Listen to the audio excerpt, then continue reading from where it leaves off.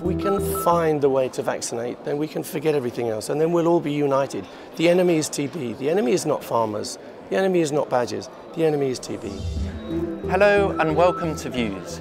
Now today we're talking about a disease, bovine tuberculosis, that has badly hit cattle farms in the UK, particularly in the southwest. Now one of the measures that the UK government has taken has been to authorise culls of badgers in hotspot areas. Now why? Well, the government claims that by addressing this disease in wildlife, it claims that this is one of the ways in which it can prevent the disease in the cattle population. Now here with me to discuss this is Brian May, best known as guitarist in the rock band of Queen, but now campaigning on this issue, particularly to stop the cull. Now the government says that it can't tackle this disease unless, no matter how many biosecurity measures and so on it does within farms and testing and so on, it can't tackle the disease unless it also looks at the wildlife. It's a very convincing piece of argument, isn't it? You know, their argument is that this is always the case in every country where there's been bovine TB. It's never been conquered except by addressing it in the wildlife reservoir, as they call it. But the truth of the matter is that bovine TB has not been conquered even by dealing with it in this so-called reservoir.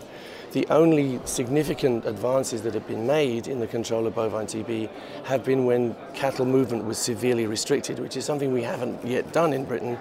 And I think it's generally accepted that really the major cause, probably 85% of the spread of the disease, is cow to cow. There is a contributory factor in the badger, but the badger, you could slaughter every badger in Britain and you would still have bovine TB in cows. So this is a blind alley. And the science that has been done, you know, this is not speculation. The ISG, the Independent Scientific Group, did a 10-year study which cost the taxpayer £50 million. They slaughtered 11,000 badgers in this test.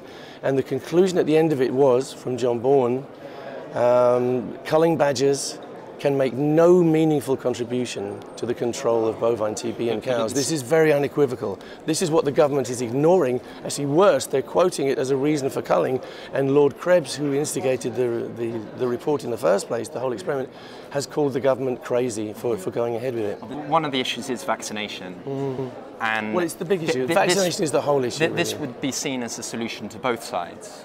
But of course, there are major problems with vaccination, partly because of the complicated nature of the disease itself, and that it's not currently permitted in the EU, partly because it interferes with the test for infection. That's right.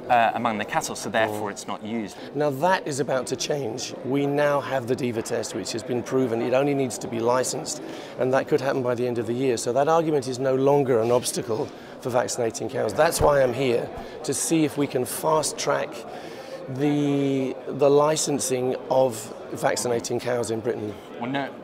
Well, we're in the EU, it's always a complicated procedure to change EU rules, which does take normally several years. Yeah, so that will be a difficult procedure. We're here to try and change that. And it's an optimistic view, you know, but what we're hoping is we can find a way of fast-tracking this little piece of legislation. Obviously, we can't change the whole laws. We can't rewrite the laws on vaccination in Europe. But what we can hope is that an exception can be made for this particular case because it's urgent. We need this permission very quickly. But if this takes several years, then obviously there's a void of action. Yeah, there is a void, but you know, culling does not solve the problem. It's all the experts, if you look at all the people who were in DEFRA a while ago, you know, plus Chris Cheeseman, plus the people who did the ISG report, they're all saying you might get a 15% improvement, you might make things worse. Now what a terrible risk to take.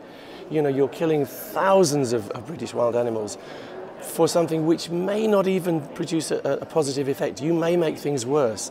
Now this is a terrible thing. This is not giving you a quick fix, I'm sorry. It was worth pointing out also the opposite argument, that you could reinforce biosecurity measures, you could increase the testing as much as you like, but if there's still that risk of transfer from badger to cattle, it can also come back the other way, so that it does work. But the science doesn't agree with you saying that. The science does not say that. You know, the science says that basically culling does not meaningfully contribute to the control.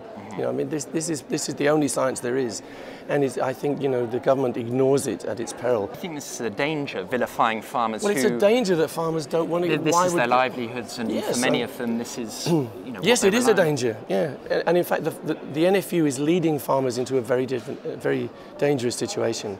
A situation where they're doing something which is probably not going to help them technically, probably not going to save them money, and also is going to get them viewed in a very bad light by the British public. I don't want to see that. I don't want to see that. This is not what I'm about. And I've spent the last year and a half talking with farmers and trying to find the common ground.